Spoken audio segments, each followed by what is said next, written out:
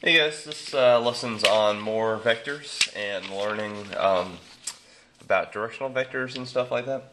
So let's look at, let's say we have two vectors, vector A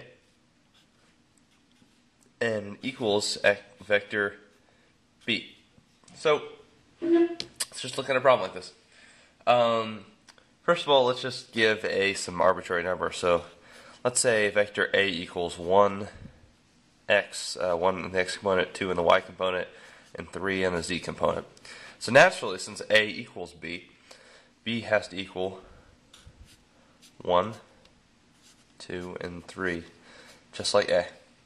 So we want to know, can the directions be different for this?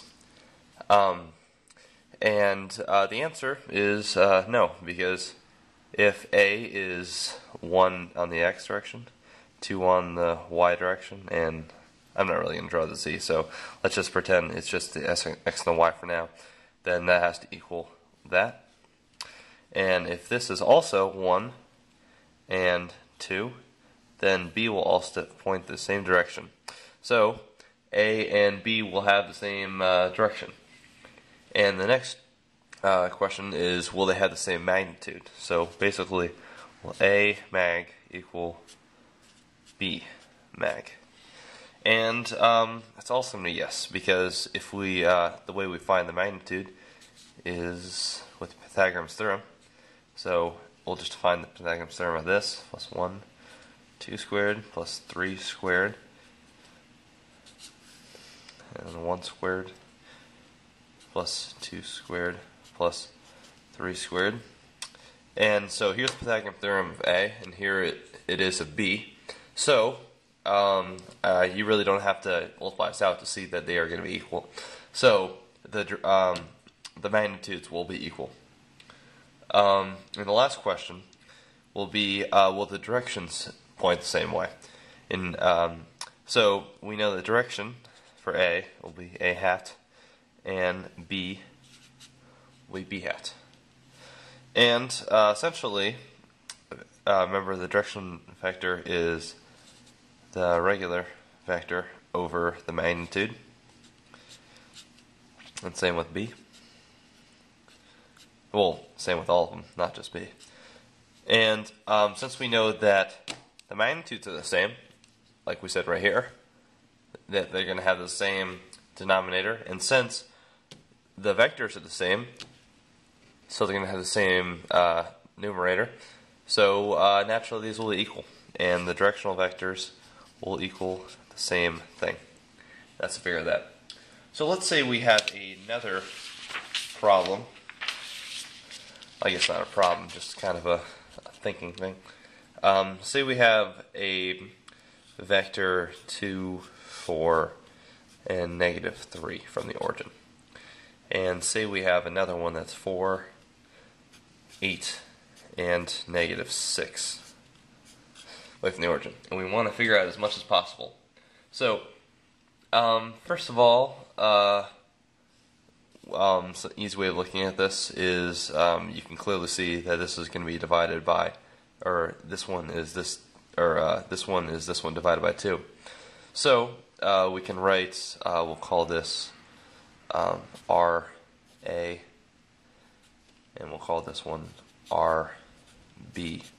So we know that RA, oops, that kind of big, is RB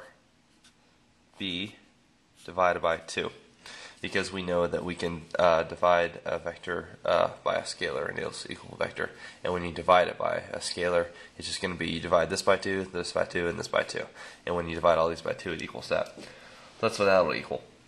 And an important concept to realize also is that if you took the magnitude of all of these, that the magnitude, I won't do all the math, but you can do it, and you can see that this is true, that if you take the magnitude of RA and the magnitude of RB,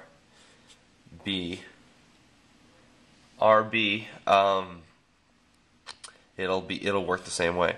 The magnitude of RA will equal the magnitude of RB over 2. And That's another way, another important thing to think about it. Another kind of way, or interesting way to think about it, is if you take the directional derivative and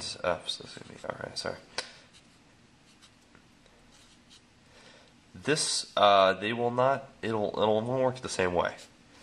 It won't work like this. And the reasoning behind that is that they point the same direction. That the magnitude of all r hats, or all directional derivatives, is always going to be 1. So since these are pointing the same way, as you can see, because they're like that, since they're like pointing the same way, even though this is twice as big, the directional derivative is still, the magnitude of it is always going to be 1. So the directional derivatives will just look like this.